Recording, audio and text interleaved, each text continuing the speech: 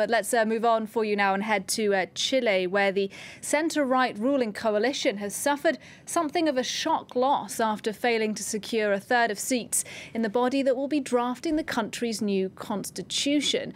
With 90% of the votes now counted, candidates backed by the President Sebastian had only picked up a fifth of the votes. Meanwhile, candidates that are independent have done pretty well indeed. Let's talk more about that with our regional correspondent, Nicolon. He joins me now.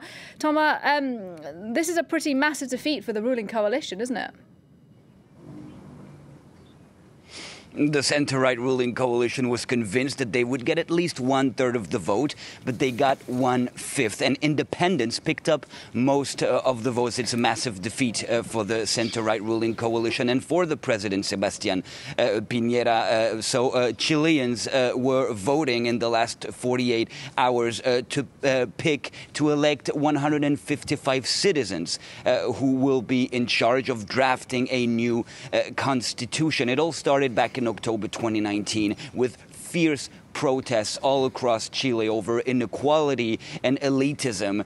Well, it is important to note that the current constitution in Chile was drafted under the dictator Pinochet, who was in power from 1973 to 1990. And this constitution is still seen as favoring big business over the rights of ordinary citizens.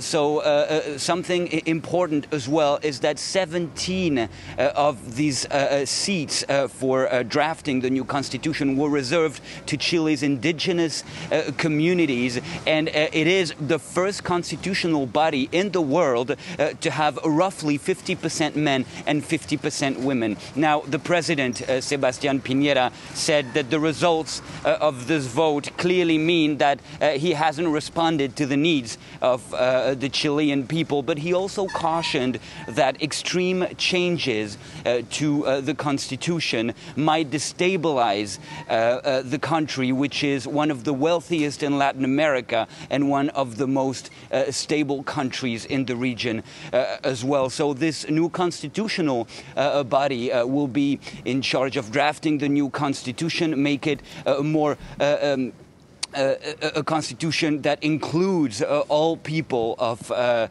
Chile, and they have 12 months to draft this new constitution, and then the new constitution, the draft, will be put up to a vote again, and if it is rejected by the Chilean people, Chile will revert back to the current constitution, and the general election are due to be held next November, including the presidential election in Chile, and clearly things are not looking too good for the centre-right ruling coalition. All right, we will see what happens.